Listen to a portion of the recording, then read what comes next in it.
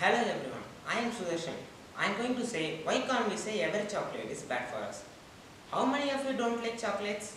Oh, why I ask this question? Is there any kid says no to ice cream? Definitely not. If you don't like chocolates, your reason must be its bad effect on us. Am I right? It won't be because of its wonderful taste. Do you know which gives this delicious taste to these chocolates? It is because of a natural compound present in cocoa beans called flavonoids.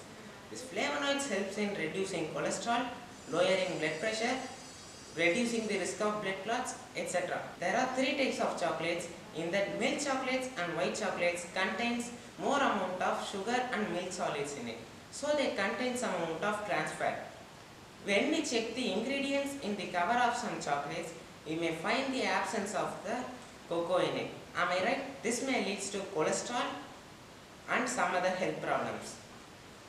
If there is a villain, there must be a hero. Like that, there is another type of chocolate which is in favor of my topic, that is dark chocolates. This dark chocolates contains at least 35% of cocoa in it to be called dark. More the darker, more the healthier. The dark chocolates increases the secretion of a chemical in nerves of brain which reduces the depression and keeps our emotions stable. There are also some people who lived longer because of chocolates. For example, a lady named Jean Calment lived for 122 years until she died. One of her secret of her longevity was chocolate.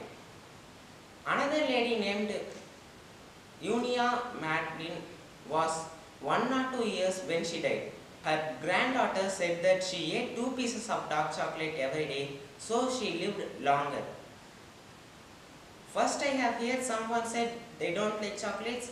Now I believe that you will love chocolates and you will celebrate World Chocolate Day in July 7 next year with everyone. Thank you.